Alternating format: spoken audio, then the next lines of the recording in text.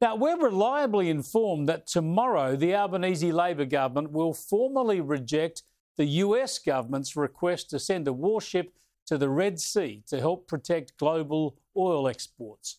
Well, it won't be couched in those terms. It'll be sold as a new deployment of ground staff to those crucial international security efforts. But this wasn't a request, to be clear, from the US government to my government. This was a general request to a range of nations for support there. Yeah, sure. The bottom line here is that the US asked us for a warship and we said no. This is pathetic and it's worrying.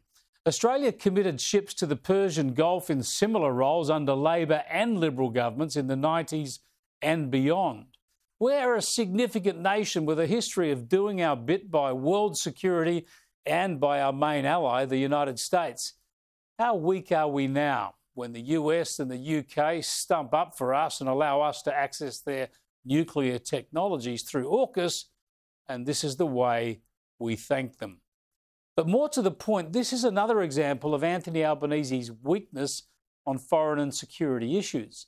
He pretended for a while, but now the old green left, inner city, woke Labor MP is coming through.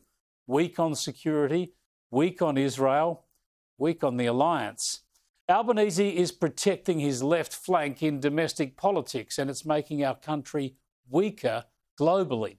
Look at the list now. Albanese kowtowed to China over that sonar attack on our sailors. He kept it quiet to avoid a confrontation with Xi Jinping.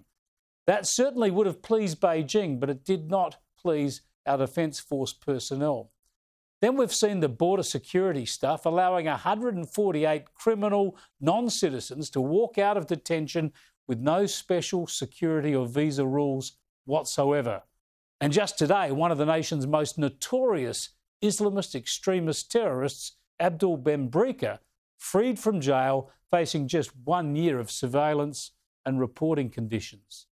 Then there was last week's pathetic vote in the United Nations, with Australia breaking ranks with the US and the UK and voting in favour of a motion that was bad for Israel and welcomed by Hamas. And then now, today, this feeble response to a request for a Navy deployment in the Red Sea.